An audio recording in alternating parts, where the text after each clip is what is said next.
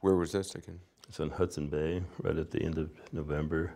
The bay froze. It's getting later and later now because the bay doesn't freeze because of climate change. But the bears have to get out on the ice to hunt seals because they can't catch seals, you know, swimming. You really get a sense of the loneliness. I mean, there is a kind of a fear in here. There's a sense of the habitat disappearing. Yeah, I shot about 80,000 frames.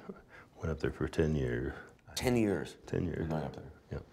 That was the one picture after year 9. The lone bear, the last bear to go out on the ice, with his little friend, the Arctic fox, which attaches himself to the bear for the winter. I didn't even see the fox. Little white fox. Oh, yeah. And basically, the fox better choose a good hunter. So the fox is like the remora, the little fish that swims alongside the shark. Exactly, yeah. But he's standing there, it's a whiteout snowstorm, the bear is frozen. It's the beginning of the hunt. Sun was setting, he had this nice, beautiful orange sky, and this windswept landscape, and that tells me this is polar bear land. This is the king of the Arctic. This is where he lives.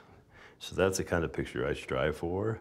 And now, when I went up there about 4 years ago, the shoreline was ice-free.